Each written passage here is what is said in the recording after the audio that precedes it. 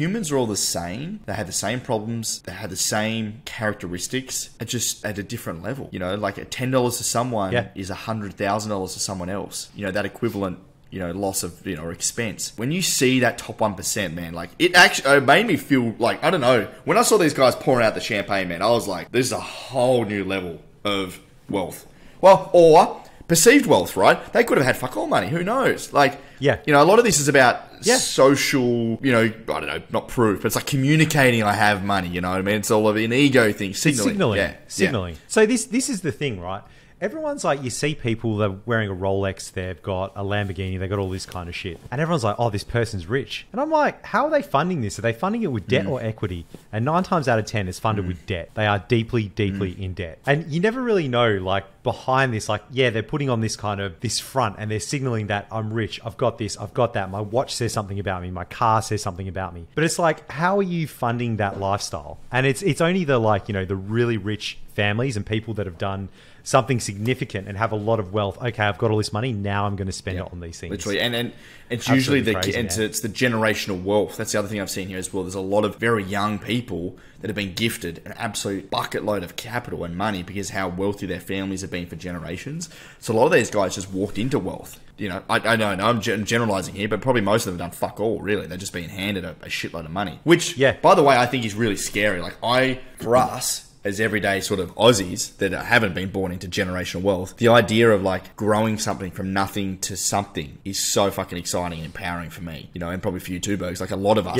are in that, especially here at Collective Shift, versus just, hey Bergs, here's 10 million bucks, mate, off you go and have a great like life. That's a different game. Yeah. So I think about this a lot, especially with my kid as well. And, you know, there came a point where I got really comfortable a couple of years ago, and I was still studying and I was still doing like, you know, all this stuff. I was still kind of consulting, but I got comfortable because I got to a point where I had enough money to pay my bills. I had money left over. I was paying off the mortgage and there was some left over to invest. And you can get really comfortable and complacent. You lose that hunger and that drive. And that's not a good place to be. You always need that hunger and you always need to achieve something more. But then, you know, money loses its value, so I need to chase something else. And for me, that was building a business, building product, and having success with Collective Shift. That's the thing I want to go after, as well as the lifestyle that affords me. And you're spot on. I'm very like worried about generational wealth, and like I'm not ultra rich or anything like that, but my daughter will not live the life that I had with my folks, where they basically saved all the time, had high interest rates,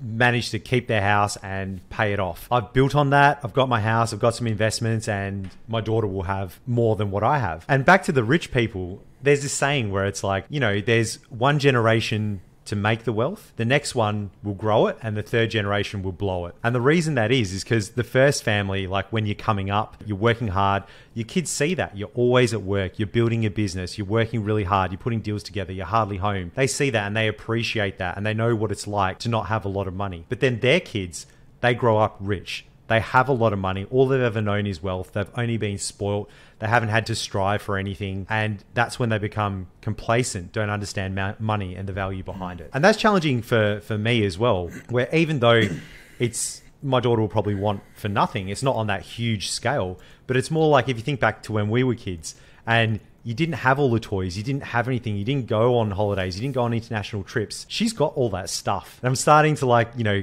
worry about that. And I've even seen people on Twitter that have exited companies, have got, you know, hundreds of millions, and they've come to the point where it's like you constrict their resources so they have less and they have to do more in order to get the things that they want. It's like this never-ending kind of balance. Mate, when my kid's like in her teens, I'm going to be like, well, what's that going to be like? What's money going to be like? You know, how much do I give or what do I make? It's a hell of a thing to think about, man.